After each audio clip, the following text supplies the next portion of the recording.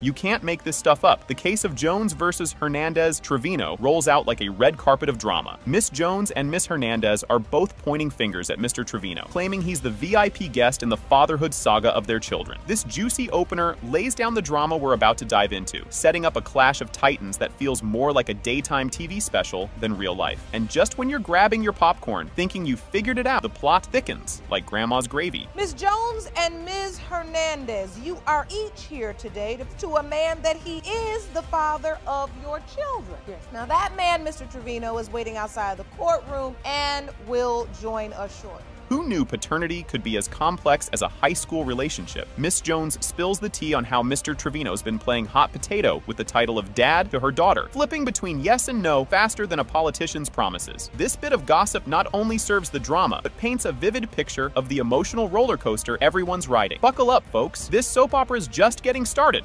Ms. Jones, tell me about how he's denying your daughter. He's denied her back and forth. He says, I'm not the father, I am the father. I'm not denying, I'm simply requesting the truth, Your Honor. I'm not denying anybody, and I've been there for both. My family and I have done a lot. Keyword, your family. You are the father. Remember that. You have not been there.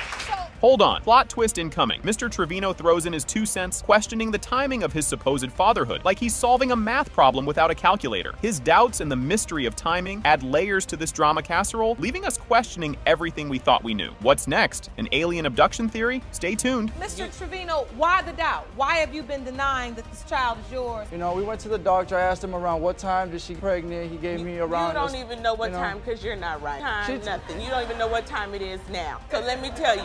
He does not know. Mr. Trevino, you have an issue with the days of conception, and yes, you submitted these days to the court. Yes, Your Honor. To outline your doubt. And then, because why not, things get spicy. In a moment of spicy revelation, Miss Jones admits she told Mr. Trevino he wasn't the father, purely out of spite. Talk about stirring the pot. This confession adds a pinch of chaos to the mix, revealing the tangled web of emotions and lies we're dealing with. Grab your detective hats. This mystery just added another layer. So it's your contention that you were intimate with him during that time, the estimated dates of conception? I'm gonna be honest. I don't remember nothing because he's a charmer. Always intimate when he wanted. Now you don't remember. When he wanted to be intimate. I don't keep track of when I was intimate with you because you probably keep track of all the women. It seemed like something it's not. So I'm not. Did you always tell him that he was Cheryl's father, though? Always. Just when you thought this couldn't morph into a bigger telenovela, we dive into the possibility of other men being part of this convoluted love story. Miss Jones and Mr. Trevino are both throwing suspicions around like confetti at a wedding, suggesting there might be more contenders for the title of daddy. Prepare yourselves. We're about to open a whole new can of worms. Well, the truth is that she admitted that when she said it, it felt great. Her doubts centers around. I don't care how mad you are. You don't tell a man that he is not the daddy. And I agree. Especially when he's the daddy. I agree. Perfect condition because you work. How many kids do you have?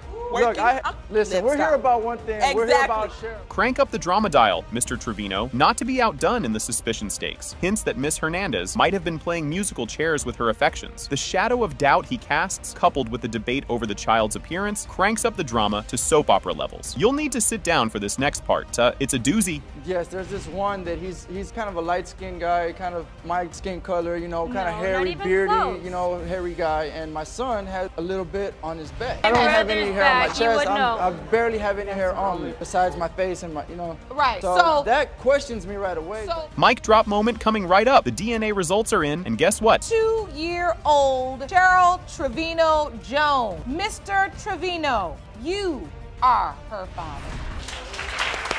In an episode straight out of a soap opera, Ms. France spills the beans on her father's deathbed confession, revealing a bombshell. He was the biological dad of a certain Sonia, who everyone thought was Ms. Lee. The room goes silent, jaws drop, and a family tree gets more branches than anyone bargained for. And just when you think you're watching a rerun, the plot thickens, and a new twist looms on the horizon, promising to flip the script yet again. You're here along with your brother who's waiting outside of our courtroom. You say your father claimed on his deathbed that he was the biological father of a child named Sonia. Yes, Your Honor. If indeed you've now found the correct Sonia, you believe the plaintiff, Ms. Lee, is your sister. Yes, Your Honor. Buckle up for this emotional whirlwind as Ms. Lee unpacks the shock and awe of finding out her dad might not be her dad after all. Imagine living your whole life as a sequel only to find out you're actually in a spin-off. She navigates this identity crisis with the grace of a cat on a hot tin roof, teetering on the edge of a dramatic revelation. Strap in because we're diving headfirst headfirst into a family saga that makes Shakespeare look like child's play. From the beginning of this has been real confusing and overwhelming for me, mainly because I only knew one man to be my father my whole life until he died. I was a daddy's baby,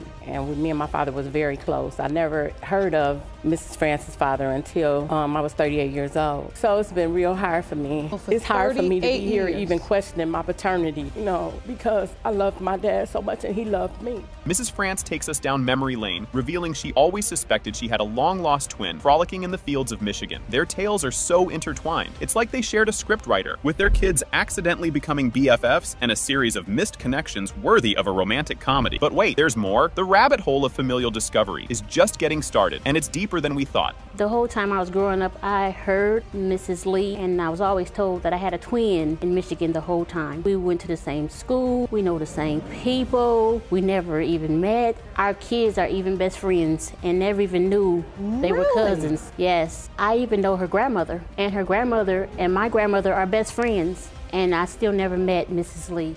The plot thickens as Ms. Davis embarks on a mission impossible to find her sister Sonia, following their father's last wish. The quest unravels a twist nobody saw coming. Sonia, long believed to be a ghost, is very much alive. This revelation sets off a domino effect, unearthing secrets buried under years of family lore. Grab your popcorn, because what comes next is a roller coaster of emotions, revelations, and the kind of family drama that could win an Oscar. Well, I started on Facebook, and I couldn't find her on Facebook nowhere. So you were looking up the name? Gave up the search looking for Sonia Miller. Sonia Miller. We thought she was Sonia Miller, but I couldn't find her at all and wanted us to find her. I wasn't going to stop my search. I was going to keep on searching. Getting on Facebook again after he passed away led us to put her in obituary as deceased, and she was not deceased. As we peel away the layers of this intricate family onion, Ms. Lee confronts the whirlwind of emotions tied to the revelations about her paternity. She navigates the maze of what-ifs, mourning the lost time, with siblings she never knew she had, all while dealing with the existential crisis of a lifetime. The stage is set for an emotional showdown, with a surprise guest appearance that promises to bring tears, laughter, and maybe a group hug. So you had doubts? Doubts? I rejected it, period. I just rejected it because it didn't make sense to me. When I first called, my mom was like, you know, somebody just contacted me. What does this mean? Who is Mr. Miller? First, she just rejected me. She was like, ain't no sense talking about that. You know, I don't know what you're talking about. She did not deny, wouldn't even discuss it with me at first. In a suspense-filled courtroom scene, Mr. Miller makes a grand entrance, claiming a familial bond with Ms. Lee that feels ripped from a feel-good movie. The tension is palpable, the crowd is on the edge of their seats, and the background music swells. But hold your horses, this emotional roller coaster has a few more loops to go, and the next revelation is a heartwarmer that could melt even the coldest of hearts. I've never met him. And you've never, ever laid eyes on him. Jerome, will you please escort Mr. Miller into the courtroom? Good afternoon, Your Honor. Hello, Mr. Miller. Thank you for joining us today. If it's okay with you and Miss Lee, could I give her a hug? Oh. This is my first time seeing her. If that'd be okay. As the curtain rises on the final act, the DNA results are in, and the verdict is more heartwarming than a puppy video. B. France Miller as to whether Sonia Lee is related to Ronald Miller and Rachel France, and thus is the biological daughter of the late Ronald Miller. Ms. Lee, they are indeed your biological brother and sister. Buckle up, Buttercup, because you're not going to believe this circus. The roller coaster case of Jones versus Hernandez, Trevino, kicks off. The courtroom drama unfolds, with Miss Jones and Miss Hernandez both adamant that Mr. Trevino is the star of their parental dramas. Each lady is on a mission to slap a paternity label on Trevino to secure their kids a daddy on record. Brace yourselves. The drama llama is just getting warmed up. Hello, Your Honor. This is the case of Jones versus Hernandez, Trevino. Thank you, Jerome. Good day, everyone. Ms. Jones and Ms. Hernandez, you are each here today to prove to a man that he is the father of your children. Is this real life, or is this just fantasy? Judge Lake dives into the soap opera, spotlighting Mr. Trevino's predicament, caught between two fiery women staking their claims. The air crackles with anticipation as the judge decides to throw Mr. Trevino into the mix pronto, lighting the fuse for what promises to be an epic showdown. Popcorn's ready? This is about to get juicier than a reality TV finale. Ms. Jones say Mr. Trevino is denying your child, and you say it has a lot to do with Ms. Hernandez. Now, Ms. Hernandez, you say he's also denying he's the father of your child. Jerome, I'm ready to see Mr. Trevino right now. Grab your popcorn, folks. A verbal wildfire erupts between Miss Jones and Mr. Trevino over the daddy drama involving Miss Jones's offspring, Cheryl. Miss Jones slings accusations of denial and flip-flopping at Trevino, while he's all about seeking the bald truth. This clash is more than a telenovela's worth of emotion and personal stakes. Strap in. We're cranking up the intensity. He's denied her back and forth. I'm not the father. I am the father. I'm not denying. I'm simply requesting the truth, Your Honor. I'm not denying anybody, and I've been there for both. Your family. You are the father. Remember that. You have not been. So you're saying I haven't helped you? Though you're claiming he's denying paternity. He has. You couldn't make this stuff up if you tried. The saga between Miss Jones and Mr. Trevino thickens, spilling tea about past squabbles and blame games that have tossed them into this paternity pickle. Miss Jones confesses to spitefully benching Trevino from the father role during a spat, a move she's now biting her nails over. And you thought your family reunions were awkward. I get that you hurt, but you did choose to be with him, so it had to be something about him you liked. I did. I was in love with him, and I did feel that he was a good person. So he's a your charmer. Contention that you were intimate with him during that time, the estimated dates of conception? I don't remember nothing because he's a charmer. I was always intimate when he wanted. Oh, now you don't remember. When he wanted to be intimate. Hold on to your hats for this hairpin turn. Now it's Miss Hernandez's time to shine, throwing another curveball into the paternity plot. She lays out the messy web of tensions and personal drama entangling Mr. Trevino's potential daddy duties. Miss Hernandez swears she's not trying to stir the pot in Mr. Trevino's daddy-daughter dance with Miss Jones's kiddo, but oh, the drama begs to differ. Dive deeper and the rabbit hole goes wild. She hinders a lot of the things. I can't come see Cheryl, our daughter. Miss Hernandez doesn't want me to be around my daughter. What is your response to her claim that you are interfering with his ability to be a father to his child that he has with her? I'm not interfering in him being a father. I am interfering in him being in a relationship with her. She does not. You don't need to be. Yes, you are. If I'm in a relationship, want anything to do with him, I had him. Really? Let him That's go. So then why can't you have him be alone with his daughter? Just when you thought it was safe to go back in the courtroom, we pivot to the daddy debate over Miss Hernandez's mini-me. Mr. Trevino is swimming in a sea of doubts, fueled by his side eye at Miss Hernandez's antics and the kids' looks that just don't add up. This chapter peels back layers of personal uncertainty and the quest for daddyhood truth. But wait, there's more drama on the horizon that'll knock your socks off. With my son, there's been so many times where I'm going off to work and she's over here straightening her hair and putting on makeup. Why don't you do that while I'm there? You should be doing that for me, not when I'm on my way to work. Guys coming over, and when I'm getting home from work, coming over they're for leaving. My brothers, not coming over you know for what I mean? me. Like, I can't. And her brothers, by the way, her brothers hate me. But she has brothers and they have friends. You can cut the tension with a knife. An explosive argument detonates, laying bare the emotional wreckage these paternity squabbles have left in their wake. Accusations and feelings collide like bumper cars, with everyone's eyes on the prize, a clear future for the kiddos involved. Gear up for a game-changing bombshell that could flip the script. Why would he be there when there was a possibility because it felt good. I'm not talking to you right now. I'm talking to the judge. You cannot blame me. You told me with your mouth, she's not mine. And then you started naming me Julio and I don't know who else. But if you which felt great after I supported you, after you stayed. All right, let's get some order. Let's get some order. The build-up to this moment has been nothing short of epic. Judge Lake takes Miss Jones to task for tossing gasoline on the fire by spitefully denying Mr. Trevino's fatherhood. This facepalm-worthy moment shines a spotlight on the weight of responsibility and the ripple effects of our choices on the little ones caught in the crossfire. The climax is on the horizon, and it's gearing up to be a doozy. Because you way up high on your horse over there. And yet, what you're not willing to do is accept the fact that your actions have a consequence. Now, when you get so angry at a man because he's not doing what you want him to do or what you need him to do, and you decide the way you hurt me and I'm going to tell you that this child isn't yours, you then can't stand up here or be the victim because he then starts to act like the child isn't his. Here it is, the moment of truth everyone's been holding their breath for. The grand finale hits with the DNA test results dropping like a mic at a rap battle. In the case of Jones versus Hernandez Trevino, as it pertains to 2-year-old Cheryl Trevino Jones, Mr. Trevino, you are her father.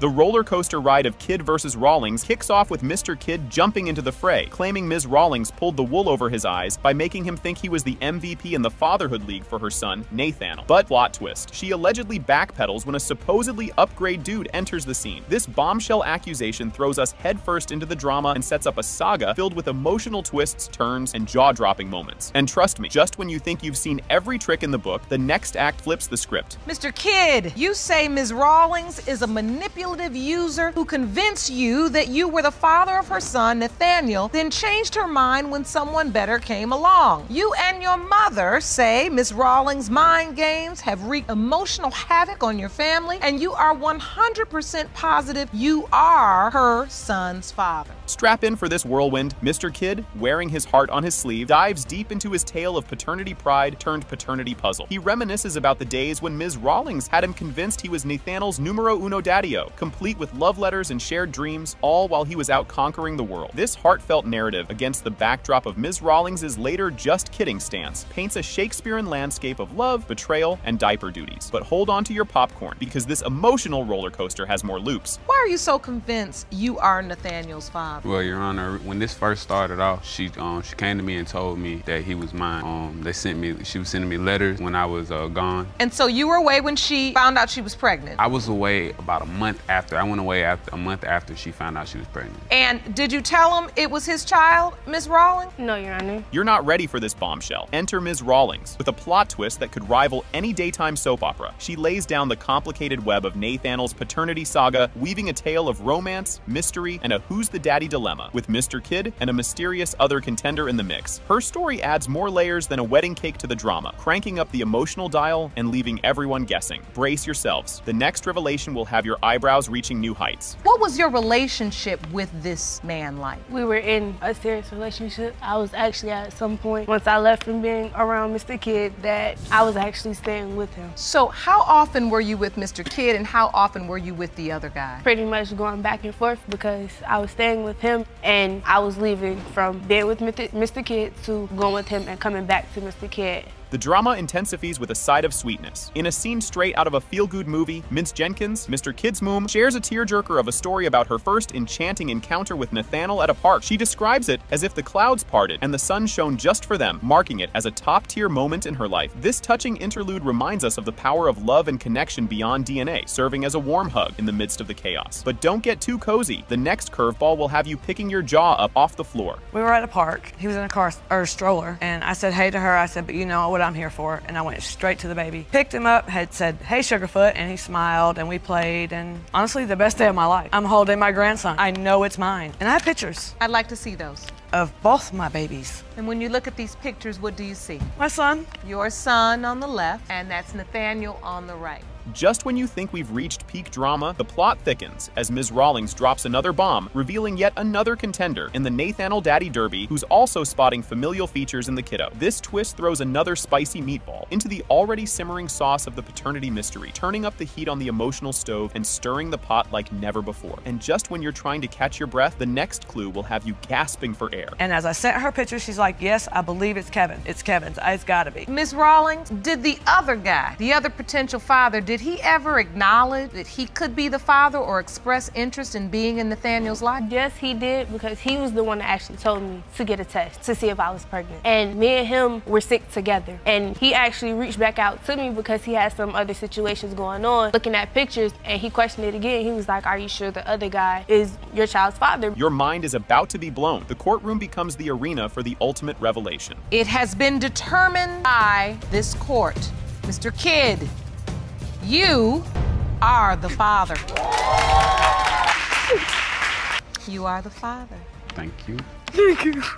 All right, imagine the craziest, most out there TV drama, then crank it up a notch. We've got Crow versus Reinhardt in a showdown that feels like it's straight out of a reality TV script. Crow is on a mission, dragging Reinhardt to court with a big claim. Her late son is the dad of her super cute kiddo, Thomas. She's all about proving paternity, while Reinhardt seems to think Crow is just drama central, hunting for cash under the guise of connecting Thomas with his dad. And that's just the opening act. Miss Crow, you have summoned the defendant to court to prove that her deceased son, J.C. Turner, fathered your 2-year-old son, Thomas. You want Thomas to know who his father is, and you say that Ms. Reinhardt has done everything she can to sabotage your efforts. But wait, it gets spicier. Reinhardt claps back, painting Crow as the queen of tricks, totally denying any chance that her son could be Thomas's dad. She's convinced Crow is on a gold-digging expedition, aiming for those sweet, sweet death benefits. The tension? It's just starting to bubble. Trying to claim him as her son's father, only to get death benefits. benefits. Is that correct? Yes, Your Honor. Ms. Crow, are you doing this just for the money? It is more than just the money. I would like help with my son, yes, of course, but my son cannot grow up and meet his father. So he deserves that right to know who his father is. Then Crow, heart on her sleeve, shares how she's been trying to keep her son's dad's memory alive, making baby Thomas listen to his voice over the phone. It's like one of those moments in movies that make you reach for a box of tissues, except it's real life and there's no background music. And I would put him on speakerphone so his son could hear his voice. Okay. And so, Ms. Reinhardt, you don't believe your son is Ms. Crow's child's biological father? No. Explain. For several reasons. In the time period, the time frame she said she was, when she told me she was pregnant, it didn't happen that way.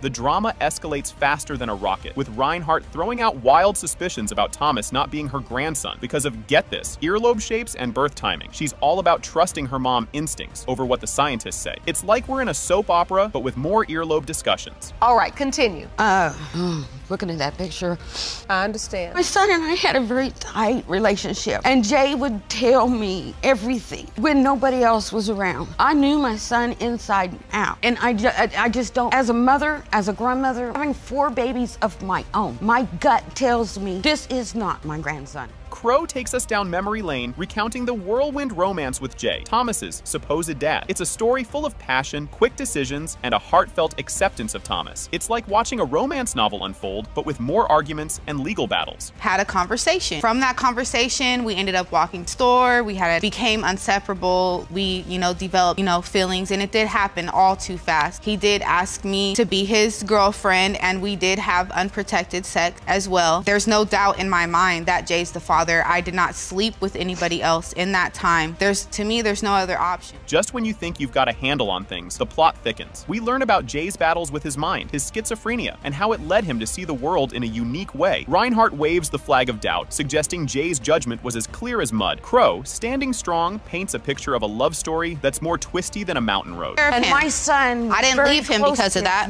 And she could have told him that's his baby. So you're saying he did not have the discernment to even say, I don't believe that's my baby? No, I've had 8 grandkids, and all 8 of my grandkids favor me. I've got a baby picture.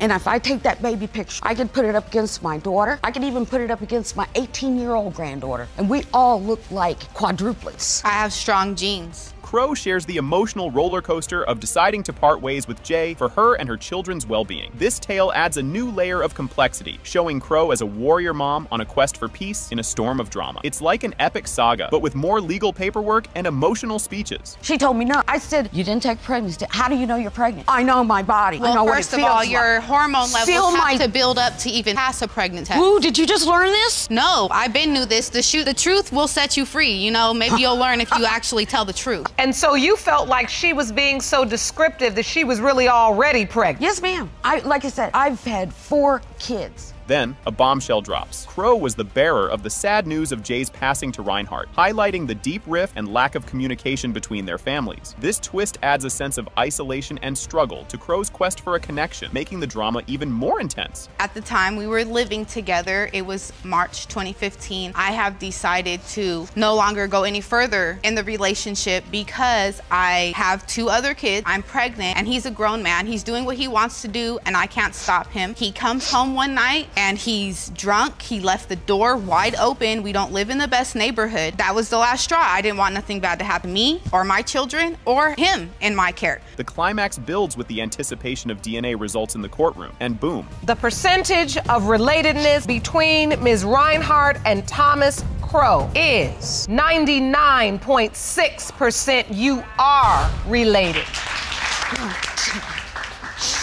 That is your grandchild. The air was thick with suspense. Ms. Hall throws the gauntlet down, accusing Mr. Richards of dodging his fatherly duties to their newborn, Demaney, and not contributing a dime to diaper changes. Mr. Richards fires back with a zinger, suggesting Ms. Hall's accusations stem from an unquenchable desire for him, labeling her as desperately thirsty for more than just a sip of his attention. Buckle up, because this roller coaster is just leaving the station. Ms. Hall, you and your mother are furious with the defendant because he denies your 1-month-old son, Demaney, and does nothing to support him. Is that correct? Yes, Your Honor. Mr. Richards, you believe that Ms. Hall is claiming you are the father because she wants to be with you. Raising the stakes to sky-high levels, the courtroom gasps and murmurs as the drama escalates like a soap opera season finale. At the heart of the squabble is Mr. Richards' steadfast denial of his son, and his insinuation that Ms. Hall's pursuit of him was nothing more than a wild goose chase fueled by loneliness. The grandmother jumps into the fray, guns blazing, stressing the importance of a paternity test for the sake of the little one's future. Strap in, because the plot is about to thicken like oatmeal left on the stove. You just made a mistake and messed with somebody and got a baby, and now we trying to see if my grandson,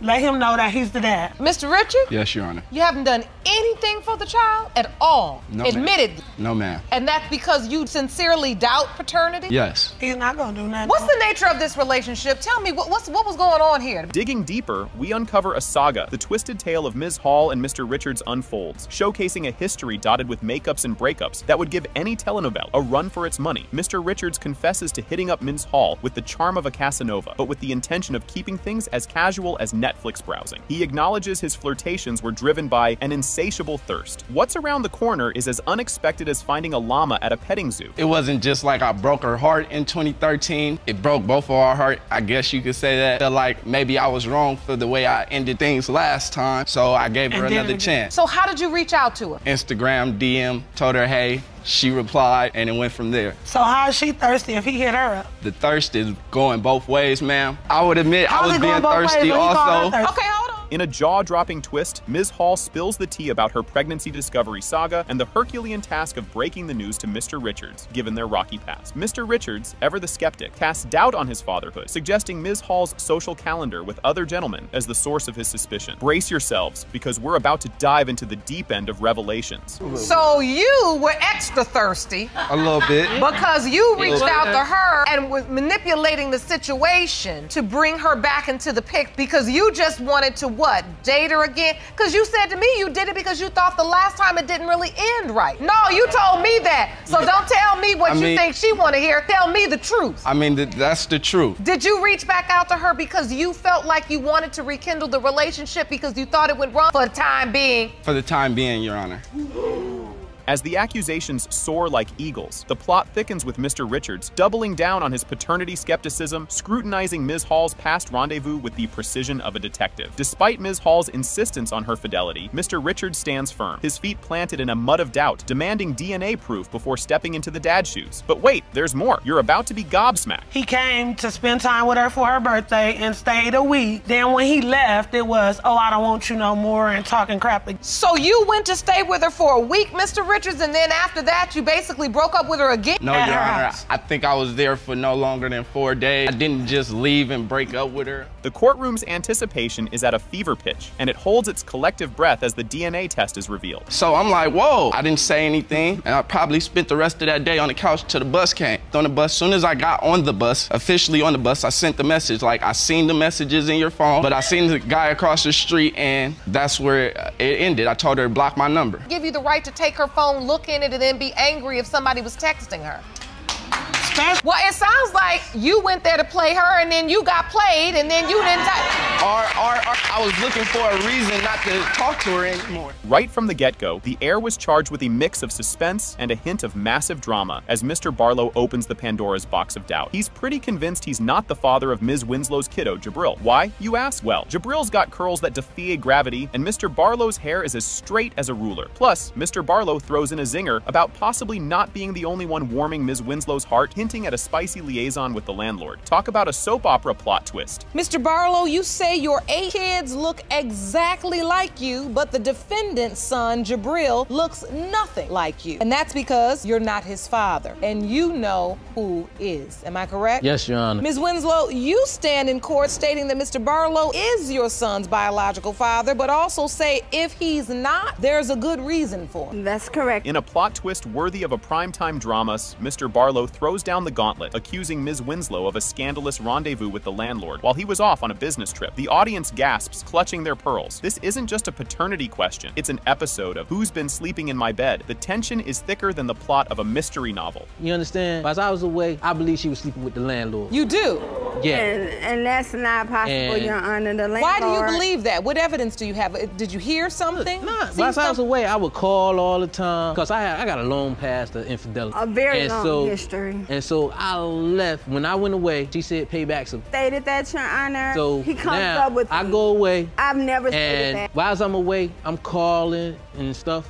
The plot thickens like a good stew with whispers about the landlord's nocturnal escapades, supposedly to fix a leaky faucet or a squeaky door. Mr. Barlow's suspicion meter is off the charts, considering these handyman visits more personal than professional. It's a classic case of handyman or homewrecker, as the audience waits with bated breath. I'm calling at 10 p.m. and he there. You call at 10 and he's there. Yeah, the landlord's at the house at 10 p.m. Yeah, And you know why, Your beds Honor? and stuff. You know why, Your Putting Honor? together the beds? Yeah. You know why, I'm Your like, Honor? how he got Because he doesn't have contractors. He does things So what his in a so-called girlfriend three-story thinking about building this? himself. So if he has to come at 10 o'clock at night to fix some water that's leaking from my roof with 3 children in my house, then that's what he's gonna do. Just when you thought we were in the clear, Ms. Winslow drops a bombshell that could rival any season finale cliffhanger. She fears Jabril might actually belong to another family, sparking a switcheroo at the hospital. The plot not only thickens, but practically congeals at this point, adding a layer of intrigue to the already muddled paternity mystery. What I went to do is get my lights cut on, and they told me that the place that I was trying to rent wasn't even rentable. Therefore, I'm driving around in a U-Haul with no place to go. I come across a landlord, and I tell him I have no money. I gave my $2,000 to a landlord that was crooked, and I can't even move in the house. Okay, well, since you don't have anything right now, and I see you with your 3 children in a U-Haul truck, you can move in without giving me anything. And when you get the deposit back from the previous landlord,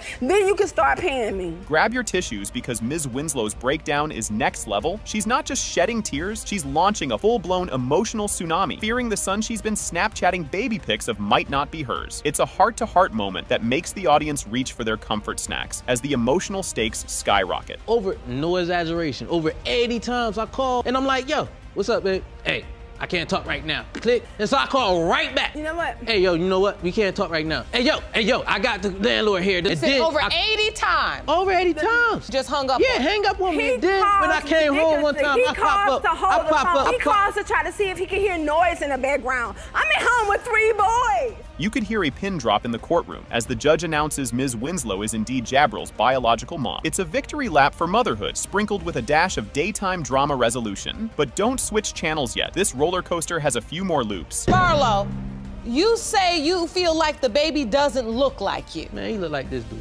Only reason I can't tell you that they got the same hair color because he bald head. The atmosphere is buzzing with the electric charge of a season finale as the truth bomb drops. You're the child's mother because everywhere you go, people are asking you. Everywhere I go. Everywhere I go. It's like, it's so unfair because they treat me like I'm a kidnapper. It's really not funny. It's not a joke. I'm gonna take a moment. I wanna look through my paperwork and make sure I have some answers before we go any further. Do you understand? It has been determined by this court. Mr. Barlow, you are the father. Thank you.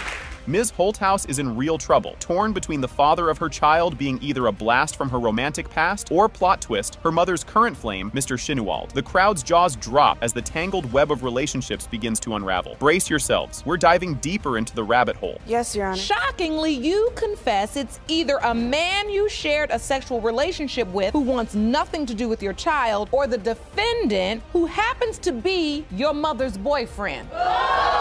Now, Mr. Chenault, you are Ms. Holthouse's mother's boyfriend. Yes, Your Honor. You're not ready for how this roller coaster started. Mr. Shinewald, with a tale that sounds like a comedy of errors, spills the beans on the inception of his steamy yet ill-advised affair with Ms. Holthouse. It all began with a text message so wrong and so typo-ridden, it should have been auto-corrected out of existence, spiraling into a whirlwind of lust and bad decisions. Strap in, because this ride takes a wilder turn just ahead. So, Mr. Chenault, how did you end up in a sexual relationship with your girlfriend's daughter? It started out as a text message, Your Honor. I received wasn't supposed to come to me, and a word was misspelled. It was a word. A few days later, she had on clothing, little skirt, breast out, and next thing you know, one thing led to another. We started flirting with each other back and forth. Things just escalated from there. Wait a minute. Did you ever think in your mind this is inappropriate?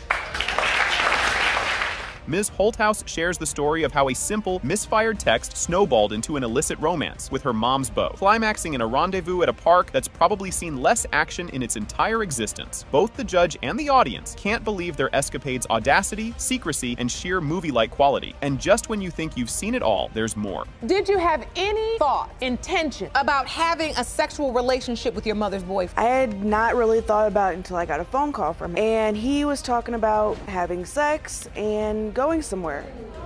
I snuck out of my grandma's house that night and we went to a park. And what happened at the park? We had sexual relations. Here comes a twist of rich betrayal, which could be a dessert. The undercover liaison between Ms. Holthouse and Mr. Shinwald, spanning a scandalous 6 months, remained a secret from Ms. Holthouse's mother until the bombshell dropped amidst an already dramatic backdrop of both Mr. Shinwald and the mom wearing orange jumpsuits. So how long did this sexual relationship last? It was about 6 months. 6 months? Yes, sure. Did your mother have any idea this was going on? She didn't have any idea until Mr. Shinwald and her got locked up and he got out while he was in jail. How did she find out? She had kind of manipulated both of us, saying that I told her about what we did and I never said anything, and she said that he told her about what we did and he never said anything. And who confessed? Actually, I confessed. You did? Yes, ma'am. Get your tissues ready for an emotional roller coaster. Ms. Bogardus, the heartbroken mother, into the courtroom drama. Her entrance is as dramatic as her discovery of the convoluted love triangle, or square. Her sorrow and sense of betrayal are so tangible, you could almost reach out and touch it, painting a poignant picture of the emotional wreckage left behind. What unfolds next might just tilt the scales. Did she ever almost catch you? Yes. And when she did, what happened? She caught me standing in front of her, my pants unzipped. She was really furious and upset, and we basically got into huge arguments and fights about things that were going on. And so when you found out you were pregnant, Ms. Holthouse, did your mother know anything about this? No, Your Honor. Just when you thought we'd reached peak drama, it turns out, in a surprising twist of fate, or perhaps sheer madness, all involved parties have been corralled under one roof, living in a tense truce that's one dirty dish away from imploding. This bizarre living arrangement highlights the lengths they'll go to keep the peace, or at least avoid more court dates. But hold on, because there's more drama on the horizon. That it could be his, maybe. You were on it? Yes, Your Honor. So, Mr. Shinwald, guessing at this point, hoping she throws you out at this point. Actually, Your Honor, no. Are you still currently in a relationship with Ms. Holthouse's mother? Yes. A curveball that'll make you do a double take. In a move that raises more than a few eyebrows and probably a few blood pressures, both Ms. Holthouse and Mr. Shinwald give the lie detector test a hard pass. This refusal sends the rumor mill into overdrive, thickening the plot and the air of mystery surrounding their already dubious narrative. But nothing, and I mean nothing, can brace you for what's next. At the same time, he was in a sexual relationship with you. Yes. Did they deny it at first? Yes. But your intuition told you something was going on. Right, because my daughter was acting funny. What was she acting like? If I was sitting on the couch next to Mr. Shinwald and I would get up to go to the bathroom, she would get up out of the chair across the room to sit by him. Oh, no, she didn't. The grand finale, the moment of truth, the big reveal. It has been determined by this court. You are not. Thank you, Your Honor. I can hear you sigh of relief, Ms. Bogardus. I do think that we all need counseling. Enter the whirlwind drama of Lang versus Brown. Here we have Mr. Lang, jittery as a cat on a hot tin roof, alongside his mother, Ms. Lang, both itching to uncover the truth behind the paternity of little Janelle. Despite the swirling storm of doubts, Mr. Lang is crossing fingers and toes, hoping he's the dad. On the flip side, Ms. Brown and her mother are baffled by the Lang's anxiety, firmly believing Mr. Lang is the one and only dad contender, and they can't wrap their heads around why the Lang duo seems to be more detached than a loose tooth. The drama's just starting to simmer, folks. Mr. Lang, you and your mother, Ms. Lang, have been waiting in agony to find out if you're indeed the biological father of your little daughter, Janelle. Now, although you have serious doubt, Mr. Lang, you want nothing more than for this child to be yours. Yes, Your Honor. All right. And then it escalates to daytime TV levels of drama. Accusations fly and denials. On Sue, Ms. Lang, with the skepticism of a seasoned detective, throws shade at Ms. Brown, insinuating she's been cozying up not just to her son, but to Mr. Lang's supposed BFF, Mr. Dixon. But wait, there's a twist. Ms. Brown claps back, saying, Mr. Lang and Mr. Dixon are more like oil and water, not buddies. Strap in, because the plot's about to get as twisted as a pretzel. Because I found out that Miss Brown slept with my son's best friend, from the Sandbox best friend. Think you know whether it's my son's or Mr. Dixon's. Oh, really? Is that true? No, Ms. that's Brown? not true, Your Honor. I've never slept with Mr. Dixon. Mr. Dixon and Mr. Lang have been not friends for a while. They've been going at it, trying to fight each other, trying to find each other. Just when you thought it was safe to go back into the drama, relationship roller coaster, Ms. Brown takes us down memory lane through the tumultuous love saga with Mr. Lang, filled with more twists than a soap opera. She paints a picture of a man juggling women like a circus performer, with his mother playing the role of the master illusionist. Brace yourselves. We're diving deep into the emotional emotional abyss. With so many girls, and it wasn't her house. She didn't lie about him, she didn't lie for him, and then I find out she's lying for him. Girl, why don't I tell you the truth? It's my son. Okay, I don't knock you for that. Your mother lied for you, girlfriend. No, I don't have no reason to lie for her. Knock it off. I don't have no reason to lie. This morning, I want to understand. You were together, he was doing his cheating. Were you sleeping with anybody else? No. As well? Not that we know of. The plot doesn't just thicken, it practically solidifies. The big reveal. Ms. Brown recounts the tale of Mr. Lang turning into a giddy schoolboy upon hearing about the pregnancy, parading the pregnancy test around like it's a trophy. Mr. Lang stands by her through thick and thin, proving to be her rock during the pregnancy saga, despite Ms. Brown's initial reservations about becoming a mom amidst her college adventures. But just when they thought they were on cloud 9, doubt rears its ugly head. Did you have any doubts at that time? Not at that time, no, I didn't. And what made you start to have doubt? When Mr. Dixon got in the picture, and he had told me to stop messing with her, the baby she's pregnant with could possibly be his. Oh. So leaving her she voicemail informs you that she's having a baby and you're the father. Yes. Then you get a phone call from Mr. Dixon and he tells you, don't be too happy because the baby's mine. Yes, ma'am. Walking to her house, to her apartment, while I'm like walking down the street, things like that. Yeah, put us together, hugged up. Was this before or after the baby was born? Before. Twists and turns around every corner, doubts enter stage left. The plot thickens as Mr. Dixon whispers to Mr. Lang, suggesting a plot twist worthy of a blockbuster. Maybe he's the father? This seed of doubt sprouts into a full-grown tree of suspicion, with Mr. Lang catching glimpses of Mr. Dixon and Ms. Brown that make him question everything. The suspense is about to explode. You are in the middle of the relationship. No, I stayed out of the relationship. When they was going back and forth, I never got in it because but she was always in it. I was hoping that they would work it out. This thing over here, this is Girl, mine. you were hoping. That thing over there, thing over there. Listen. I want to get this over. In the courtroom. Okay. And set that example for your children. Every glance, every gesture could be a clue. Daddy drama. Despite the swirling storm of doubt, Mr. Lang dives into fatherhood, present at the birth, pen in hand, for the birth certificate. Initially convinced the baby is his mini-me, but Ms. Lang, ever the skeptic, points out the baby's unique features that just don't seem to match. Prepare for the revelations that will turn everything on its head. You're saying she had sex with his best friend during the time she was pregnant or before? She was around when she got pregnant. Up until this point, you were supportive. You thought you had a grandchild coming. You were excited, ready to be a grandmother. So in that moment, you said, wait a minute, no, the seed of doubt was planted. But I still told my son, don't be mean to her, don't be anything to her. I said, because you went there. Communication breakdowns and plot twists. Oh my, the great divide. Miscommunications and accusations about Mr. Lang's wandering eye lead to a chasm as wide as the Grand Canyon, with Ms. Brown calling out Ms. Lang for fanning the flames on social media. What happens next? You'll need to see it to believe it. So you all were there and cooperating?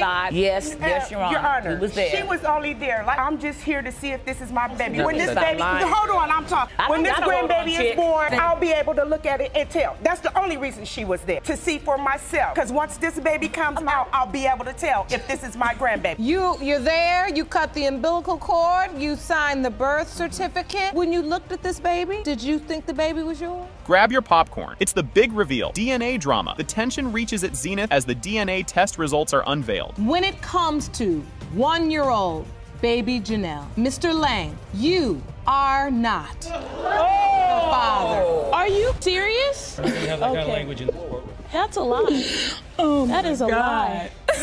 Lie. The DNA doesn't lie. Baby. Oh.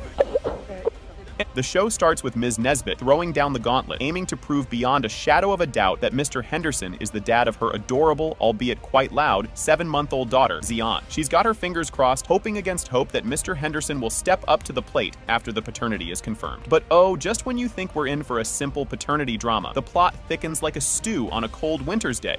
Ms. Nesbitt, you are suing to prove to Mr. Henderson that he is the father of your 7-month-old daughter, Zion. Yes, Your Honor. You say that when the results prove you right, you expect Mr. Henderson to step up. Yes, Your Honor. Mr. Henderson, you claim your case is simple. You say Ms. Nesbitt cheated on you with her neighbor during the window of conception, and he is Zion's biological father. Yes, Your Honor. Hold on to your hats, because just when you're convinced it couldn't possibly get more tangled than a ball of yarn after a kitten party, Mr. Henderson throws a curveball. He counters Ms. Nesbitt's claim with a blockbuster allegation. She was cozying up with her neighbor during the crucial conception window, throwing a giant, shadowy question mark over Zion's paternity. Brace yourself. This revelation is just the appetizer. Were you there through the doctor's appointments, birth? Yes, Your Honor. You were? Yes, Your Honor. You signed the birth certificate. You even snuck down the stairs and signed it without my permission. You know the baby yours. Yes, I did, because he did what, Miss Nesbitt? I went downstairs to go get my birth certificate, and his name was on there. I told him not his name on there because I had doubts from the beginning, but he snuck anyways and signed his name on there. Oh,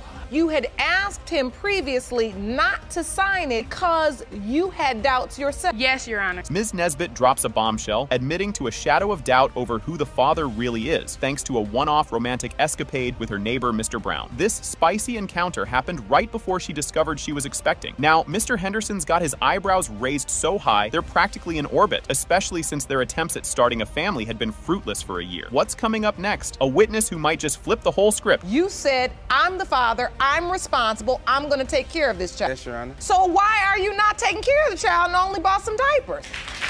Baby's not mine, Your Honor. I can't be no man that's taking care of another man's baby. Okay, now I want to understand that, your doubt. Because what it sounds like to me is you were at the hospital and you were really trying to convince yourself was a way for you to say, okay, I'm going to stay in with this family, I'm going to make a family, I'm going to be here, I'm going to sign the birth certificate. The drama reaches fever pitch. Enter Mr. Brown, called to the stand to spill the tea on his rendezvous with Ms. Nesbitt, which he cheekily labels as birthday sex. Mr. Brown is pretty confident he's not the father, arguing that the kid doesn't even share his dislike for mornings or his distinct lack of rhythm. Meanwhile, Ms. Nesbitt stands firm, insisting it was a once-in-a-lifetime slip-up, despite the texts that suggest their good morning. Exchanges weren't just about the Weether. Strap in, the bombshell revelation is just around the corner. He had sex with his cousin, and I felt very vulnerable about it, and, you know... Yes, I did, but that was before her. She already knew about that. You know, I received the inbox telling me she said that she had sex with my little black car and they had a baby. And I felt very astounded about it, so, I felt... She told you before that when you were sitting in the car with your friend? Just when you're convinced that you've seen every twist and turn possible, the moment of truth arrives. Drum roll, please. Yes, Your Honor. Did she also say I had slept with Mr. Brown? Yes, Your Honor. Oh, she did? She told me she used the condom, Your Honor. And then not too long ago, she told me the condom broke, Your Honor. Mr. Henderson, when she told you she'd also slept with Mr. Brown, but it was just one night, did you say to yourself, I know now this could possibly be his child, or you tried to just, you were living in denial? I was living in denial, Your Honor. Baby looked just like you. You took pictures with her. Just when you thought the drama couldn't possibly escalate, the epic saga of Casey versus Ewing, Edwards, and Hawkins kicks off. Picture this. For a quarter of a century, Ms. Casey has been living the plot twist of her life, convinced by her mom that her bio dad is the late gent on her birth certificate. Meanwhile, Mr. Edwards is out there, claiming paternity rights like he's auditioning for a soap opera. Buckle up, because this paternity puzzle is just beginning to unravel, and oh boy, it's about to get bumpy. Miss Casey, you say that for more than 25 years, your mother has told you that a deceased man who is listed on your birth certificate is your biological father. Yes, Your Honor. Now another man, Mr. Edwards, is claiming he is your biological father. Yes, Your Honor. Strap in for the emotional whirlwind, folks, as Ms. Case lays bare the soul-crushing journey of growing up fatherless, calling it a ride through the seventh circle of hell, but without the cool Dante guide. She paints a vivid picture of her quest for paternal identity, tossing us into the deep end of her emotional turmoil. I do not know what the man looks like. I don't have a picture of him. I don't have anything about him, but he is on my birth certificate. My oldest daughter I passed Hawkins on to her. So I pretty much raised my kids the way that I have never been raised. I make sure that the mother and the father is in the home, and they know exactly who their father is, whether he wants to be there or not. So Mr. Edwards steps up, all but wearing a shirt that says dad material, convinced down to his marrow that he's the missing piece in Ms. Case's family puzzle, citing his family's unmistakable nose as evidence. This chapter dives deep into the heart and sometimes the gut instincts of paternity mysteries. But wait, there's more. The surprises have barely started. She informed me then that he had been shot in the head by his brother and he was deceased. LaConda was 7 years old when I was told that. I didn't want to tell her until she got older. I didn't know how to tell her. And I'm telling you exactly what I was told. And what was your relationship like? Were you all in a committed relationship? Yes, ma'am, we was until he came back from overseas. And Miss Casey, when did you hear that Mr. Edwards could possibly be your father? Just when you think you figured it out, boom, Otis Hawkins, who was supposedly more ghost than guest, turns out to be very much alive. This bombshell sends shockwaves through the courtroom, flipping the script and potentially cracking the case wide open. Brace yourselves. This roller coaster is about to do a loop-de-loop. So you reached out to her on social media? I was looking. You were looking? I was looking for them. I'm sorry. I am so sorry. I felt like this. We lost one boy. Losing this one. I'm not losing you. I'm not losing you. I don't even understand how I can tell. It's like the hair stands up on my back. She looks so much like my family. She's got everything that my mom had. In an unexpected twist of fate, Mr. Hawkins, in a scene straight out of a telenovela, reveals he's been carrying around a picture of Ms. Casey for over 2.5 decades, hinting at a bond that could be thicker than the plot of this whole saga. All these years, you've had Otis Hawkins on your birth certificate. Yes, Your Honor. Eventually, I had, when I got over the age of 18, me and my husband sat down and we did a research. I got on a social network. I found Otis Hawkins, and he was in Natchez, Mississippi. They did not disclose if he was alive or deceased. As the truth bubbles to the surface, the DNA tests are revealed. You've been told for over 25 years that Otis Hawkins, the man you believe to be your father, was dead. Yes, ma'am. But he's alive. And we found him for you. Jerome, please escort Mr. Hawkins into the courtroom. You need to sit down. You okay? Let me go up to the witness. In the grand return of Ms. Austin, as the episode kicks off, you could cut the tension with a butter knife. It was that thick. For the third blockbuster appearance in paternity court, Ms. Austin strides in, ready to face off against Mr. Wallace and Ms. Roberts in the ultimate showdown over who's the daddy of her adorable yet legally embroiled 9-month-old munchkin, Ronell. She's on a mission to prove that Mr. Wallace is indeed the father, and it's high time he stepped up to the plate. This juicy setup promises a roller coaster of emotions and some spicy courtroom drama. Let the games begin. Ms. Austin, this is your third time here in our courtroom with Mr. Wallace and Ms. Roberts. Previously, you were here because Mr. Wallace questioned the paternity of your other child, but now you find yourself in the same situation. Today, you say you need to prove to Mr. Wallace that he is the father of your 9-month-old son, Ronell, so that he can begin to step up and be a father. Just when you're sitting there, popcorn in hand, thinking things can't possibly get more dramatic, hold on to your hats, they do. Mr. Wallace, unable to keep his cool, launches into a tirade, hurling less than flattering nickname at Ms. Austin. This earns him a swift scolding from the unflappable Judge Lake and a one-way ticket out of the courtroom. This fiery exchange not only spices up the proceedings, but serves as a prime example of how quickly personal grievances can boil over in the hot pot that is paternity court. Things are heating up, folks. So grow up not having no father in their life. She is a whore. So perfect.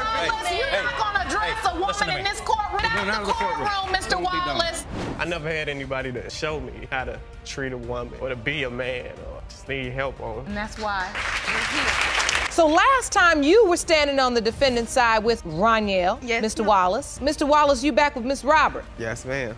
In what can only be described as a scene straight out of a Wild West saloon, the courtroom erupts. A full-on brawl ensues between Ms. Roberts and Ms. Austin, turning the room into chaos central. Judge Lake, in a bid to restore peace in the wild lands of justice, calls for order, resulting in Ms. Roberts being escorted out. This moment of madness shines a spotlight on the fiery passions and simmering tensions that underpin this legal kerfuffle. But wait, there's more. Just when you thought we'd seen it all. Since the last time we was here, everything started out okay, but we all knew that wasn't gonna last long. Ronell Wallace was still bouncing back from me and Kendra. I had enrolled in school, but I never did go because I had got pregnant once again with Ronell. And she got pregnant with her baby, with her son. And as you can see now, once again, I'm pregnant again with my third baby. As we dive deeper into this saga, the plot doesn't just thicken, it practically congeals. Mr. Wallace, harboring a truckload of doubts about baby Ronell's paternity, thanks to Ms. Austin's social calendar, goes full detective. He reveals his secret weapon, spyware, used to snoop on her texts and calls, convinced she's been playing the field. This juicy tidbit turns the case into a veritable soap opera, rife with betrayal, jealousy, and a dash of tech-savvy snooping. What's next? A paternity test sponsored by a reality TV show? Stay tuned. Mr. Wallace has been going back and forth between you two women, and you two women are still falling for. Why is there a doubt then, Mr. Wallace, as to whether or not her child is your child if you've been having babies with both of these women back and forth all this time? Because she's very promiscuous. When we was together,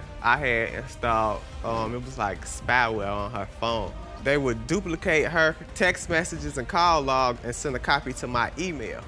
Mr. Wallace. In a plot twist that no one, and I mean no one, saw coming, Mr. Wallace's frustration hits the roof and he decides he's had enough of this circus. Accusing Judge Lake of playing favorites and clearly overwhelmed by the avalanche of drama, he makes a break for it, trying to storm out of the courtroom. This bold move is a vivid flashback to his previous antics, painting him as the courtroom's resident drama king. But Judge Lake, ever the beacon of calm in the tempest, along with the mighty Jerome, steps in to de-escalate the situation. Will they manage to keep him in the courtroom? Only time will tell. I knocked it. Stop it. No, you won't. Mr. Wallace. You sitting up here, you taking her sack. Come on. You ain't even let me get a word in. Stand up. Jerome, just give him a minute. Give him a minute. Mr. Wallace, I'm glad you came back. What I was trying to tell you before you left is I don't want you to make the same mistake again. When you were just speaking to me, you said you're taking her side. I'm not going to let you leave here thinking I'm taking anybody's side. And the results are in. It has been determined by this court. Mr. Wallace, you are Ronell's father. I want to get you all some help.